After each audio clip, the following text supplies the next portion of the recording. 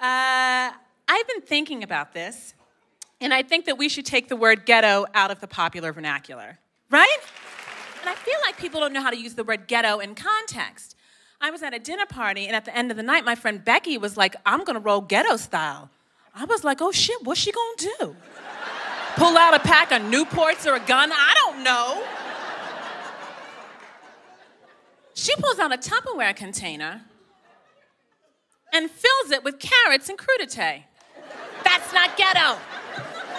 Ghetto would be if she named her child crudité, right? I'd like to be known as funny. I'd like to be known as like funny and kind of like push the boundary or push people to their edge, but in a really kind of like nice way, like with a little lube. That's comedy with a lube.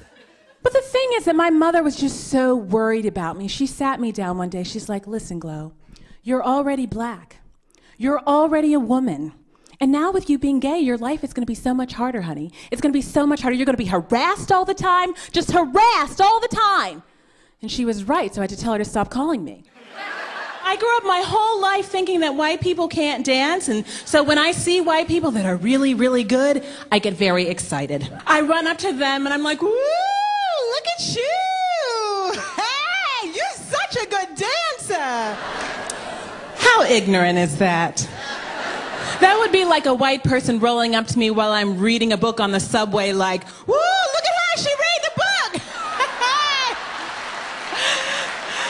Look at her, she's such a good reader. What is that, green eggs and ham?